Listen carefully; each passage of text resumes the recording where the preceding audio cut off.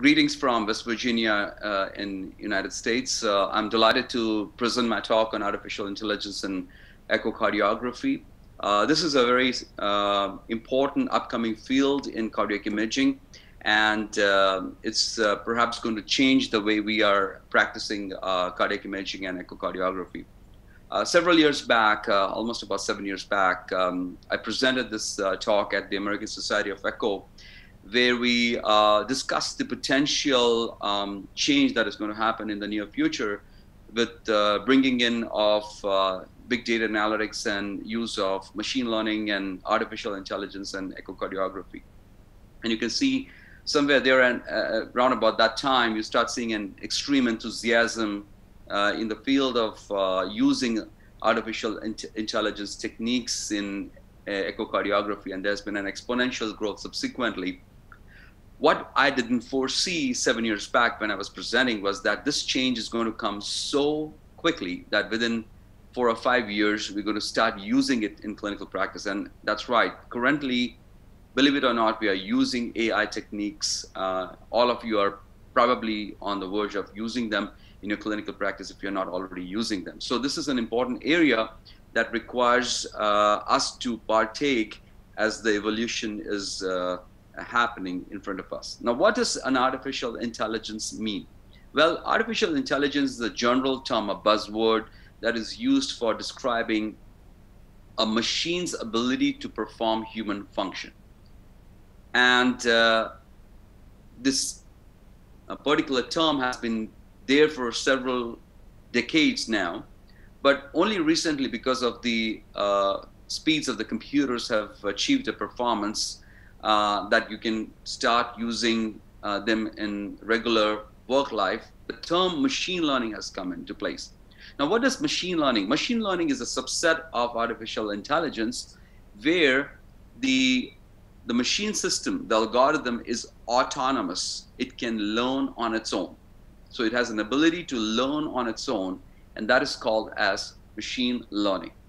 And deep learning is further a subset of machine learning where the architecture is bio-inspired by the working of the human neurons, the way the neural circuits work together. And that's the area called as deep learning. Now, in the field of machine learning, there are some other terms that are commonly used. And one such term is supervised learning. Supervised learning is a term where you first introduce the machine, the algorithm, to sets of labeled data. And it looks at the labeled data, understands the label, and learns on its own and develops a system that can recognize the labels. So you have to provide the labeled data set, and then the machine learning can develop an autonomous system to identify the labels. That's called as supervised learning. But there's also another field called as unsupervised learning, where there are no labels, and the machine goes, algorithm goes, looks at the data, looks at the images, and tries to make interpretation. And most of the time, the interpretation is in terms of pattern recognition. It tries to identify certain sets of pattern and says, well, I'm seeing in this sets of images a specific pattern that is emerging. And that leads to a binning or grouping of these patterns, or what is called as clustering of the data. So unsupervised learning is another way to look at an unlabeled data to identify unique patterns and pattern recognition, or unique cluster of patients or cluster of objects.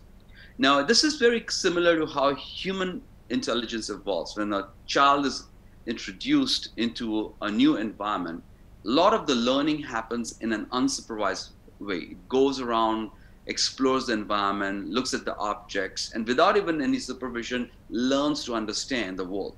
So there's unsupervised learning. And on top of that, the parents and mentors, they provide supervised learning, identifying objects and telling them that this is what is a labeled information. So there is a supervised learning on top of that. And further on top of that, there is reinforcement learning, where you reward or punish the child for a certain type of activity. So this is also called as reinforcement learning. So same way in the machine, you can actually reinforce the learning by rewarding the algorithm or punishing the algorithm for the mistakes it makes. So that's called as a reinforcement learning. And there are many other such categories. So you can see the analogy between human intelligence and machine intelligence is fairly similar. Now, how is AI techniques or machine learning changing the field of echocardiography, and what's going to happen? Number one is machine learning is very appropriate for taking in the information and understanding the patient's presentation. So if you have ECG data, clinical data, symptoms, so on and so forth, you can take all that information together and build a patient's need for further testing. So this way, machine learning probably could be useful for understanding the appropriateness for doing an echocardiogram. Most of the time, people hear a murmur or look about a reason for performing an echocardiogram, and you subsequently perform an echocardiogram. It's a normal study. So it's a wasted time when you're referring a patient for a normal echocardiogram. So could we develop processes in which only appropriate testing can be done? And that could be one of the ways to advance machine learning. And this is some of the work we did recently, in which you can take, for example, a simple tool like an ECG, which has been there for a long time, but extract more information beyond what is known. And this is basically a signal processing that has been performed. And from all the features that come from signal processing, and that you can feed into a computer and train it for the testing. And in this particular example, we trained it to identify patients with heart failure, diastolic dysfunction, and appropriate referral for patients who have got diastolic heart failure. And it performed well. So in the same way, you can understand, you can integrate information before the testing is done and develop tools and pathways for appropriate referral for the patient. The second place where machine learning is helping is in the field of workflow and efficiency in the lab. Now you have deep learning techniques that can automatically classify the images. And this is work which was done by Rima Arnaut's lab in UCLA, where you can see from clusters of images, they could be binned into different categories or different views automatically by a machine learning algorithm. It automatically identified the views. And in fact, in this particular study, there's a very interesting comparison with board-certified echocardiographers. In fact, the machine learning's ability to identify the views trumped that of board-certified echocardiographers. Particularly, think about the end of the day and you're fatigued and you're looking at the images and you're trying to go through the images, and you can make mistakes. So such mistakes would not happen if you augment yourself using a machine learning algorithm. That would be what would be useful. And then we had another study where we showed that when we use such automated tools, it improves your efficiency. You can use these automated tools for doing manual contouring, deriving volumes, ejection fractions, with high accuracy and very quickly without putting this labor-intensive work. So that brings in efficiency into your workflow and your lab. Not only just simple echocardiographic measurements, contouring and segmenting and measurements. You can do complex processes like performing regional wall motion abnormality analysis, which is perhaps a higher caliber work and has a lot of variability, and a lot of people may not recognize subtle wall motion abnormalities. This work, the Everest trial, which is being done in the United Kingdom, looked into the ability of machine learning tools to automate wall motion analysis in stress echocardiogram and look at the remarkable area under the curve and diagnostic ability. Just to give an example, this is a picture from the same Everest trial. You can see how the stress echocardiogram images, wall motion contours are automatically segmented. So this tracking is being done automatically without any human input, and the borders are being found out very well. And then not only the tool is able to look into and track the wall motion from the left ventricle, but it can actually adjust to the variability that comes in the clinical practice. For example, this is a task where it is trying to find out the wall motion abnormality from the left ventricle, and the sonographer has just moved, and you can see the image, which was actually not view of the left ventricle initially jumped from the right ventricle, but it was able to get in and find out the left ventricle. So again, it has an intelligence not to get diverted towards the right ventricle or other chambers, but actually find the left ventricle and track it properly. So this automated view recognition and quality assessment steps and ability to track and perform wall motion assessment could be very helpful for a novice who is not used to the images and who is not used to performing wall motion analysis in daily clinical practice. And this could be a great way to standardize the wall motion analysis in clinical practice.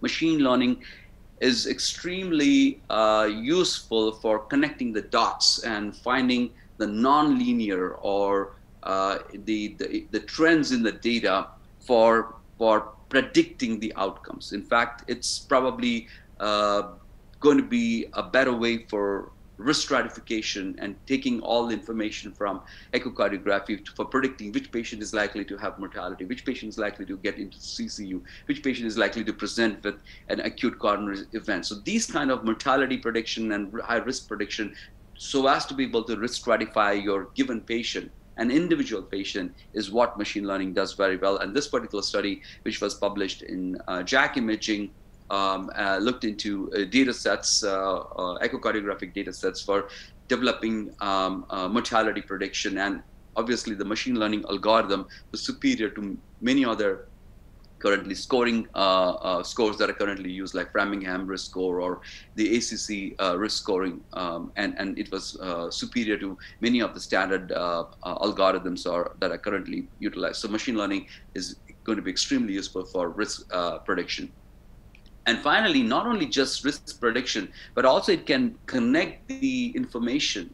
It can look at the images, it can contour the images, it can extract the measurements, it can make the measurements and make a decision. Well, is it a hypertrophy, or is it a amyloid, or is it a constriction, or is it a restriction? Such complexity of information can also be taken in for developing phenotypic understanding of the disease presentation. And that can be used for augmenting your decision support. So when you're opening up and trying to report, it will automatically give you suggestion. Well, this looks like a hypertrophy. This has the features of amyloid, and so on and so forth. So this ability to augment your decision when you're reporting an echocardiogram is also another feather in a lot of the tasks that currently machine learning is capable of performing. In fact, this particular work, which was published to Circulation by Rahul Dey and colleagues, had ability to completely automate the echocardiographic evaluation interpretation, and had a fairly strong diagnostic ability to predict conditions like hypertrophic cardiomyopathy or detecting presence of pulmonary hypertension. And this is the wave of the future in which we are going to be able to augment our decision and standardize our decisions, and also do it at a fast pace, particularly in busy practice like in India. You can use some of these tools to automate and make standardized decisions so that there is no variability in clinical practice, which currently is a big challenge in many parts of the world. And finally, another area which is becoming very relevant is to extract new knowledge, new information. For example, looking into data in terms of echocardiography, Doppler-based data, and grayscale data, and connect the data so that the information from simple grayscale images can provide you information that would otherwise come from information like hemodynamic Doppler measurements. So in a way, for understanding the knowledge from grayscale 2D dimensional data and extracting more information that has ability to improve the workflows and efficiency. And this is a work which was done in which simple grayscale data was without the use of Doppler could come close to what would come from Doppler-based examination. So simple grayscale 2D images provide you the same abilities to extract information, provide an ability to perform diastolic function assessment with an area under the curve that otherwise would come only from Doppler-based assessment. So you can see here extracting information from simple data sets, which will be otherwise available from higher caliber undertakings. That's another ability of machine learning algorithms. For example, taking just a simple grayscale data that comes from 2D images. And this work from Dr. Kagiyama from my group extracted the texture from the 2D images and connected that texture to the MRI level information, and that would allow you to connect an information if a patient with a certain type of echocardiogram would be better served for referral for MRI because there is presence of fibrosis. So this is simple grayscale information, texture, and that we are extracting information to understand presence or absence of myocardial fibrosis. So you can see here how echocardiogram can be elevated to provide information that would otherwise come only from tools like myocardial MRI imaging, and so on. Connecting the data, integrating the data from diagnostic elements, from biochemical, and making sense of the data. This is something that AI can do. And in fact, it's started introducing a new area where the taxonomy of cardiology, the way we define diseases, is currently going to be changed. You can take all the plethora of data that comes from cardiac imaging and connect it for making more information. For example, think about diastolic dysfunction. Diastolic dysfunction is a condition which has so many measurements that can be taken, and currently the guidelines are suggesting us to go through difficult pathways. Can we simplify the whole process? And we did that. Well, in fact, let's ask a question. Just like diastolic dysfunction, can you measure diastolic dysfunction directly? The answer is, let's draw a corollary. Can you measure mental depression? Well, actually, you cannot directly measure mental depression. You can know the presence of depression based upon presence of many such attributes like suicidal thoughts, low concentration, sleeping problems, so on and so forth. In the same way, you cannot directly measure myocardial depression or diastolic dysfunction because it is a latent feature, just like when Newton explained gravity. Gravity, can you measure gravity? No, you can't measure gravity. You can measure motion.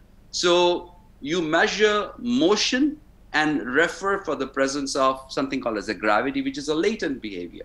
Same way Darwin spoke about presence of genes. At the time, genes was not measurable, so it was a latent behavior. Same way, diastolic dysfunction is a latent behavior of the myocardium, which you cannot directly measure, but you can see by the presence of different features. And these features, many of them are labeled, many of them are not labeled. So when you look into the field of unlabeled data sets in echocardiography and you use unsupervised learning to aggregate this unlabeled data set, you can understand for the presence or absence of diastolic dysfunction, which is a latent behavior. And we did that latent analysis.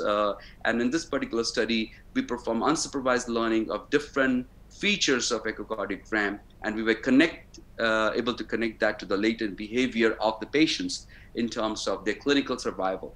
And this particular latent analysis, unsupervised analysis, is called as topological network analysis. We then fed into deep learning algorithms for automated detection of diastolic dysfunction. And here is the data from TopCat study, where heart failure preserved ejection fraction was evaluated with spironolactone, and the deep learning network that we developed was able to risk stratify the patients, and this was validated. And this particular work actually went on to win just this year the NHLBI Big Data Challenge, and is going to be freely available. This particular classifier is going to be made freely available, that was developed in my lab for identifying patients of diastolic dysfunction. Just you will have to input the data and it will tell you whether it's a high risk or a low risk, and that way we will be able to evolve.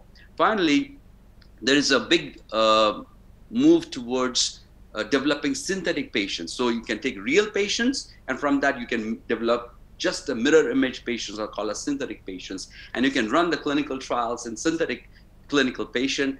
You can take the data from echo and CT, construct the images into a real, into a synthetic environment, treat that synthetic data, and develop devices, and so on and so forth. So this is a big push from the FDA, and machine learning is going to play a very important role as we evolve in what is called as digital twin studies, in which we will develop twin data sets and we will evolve from there onwards.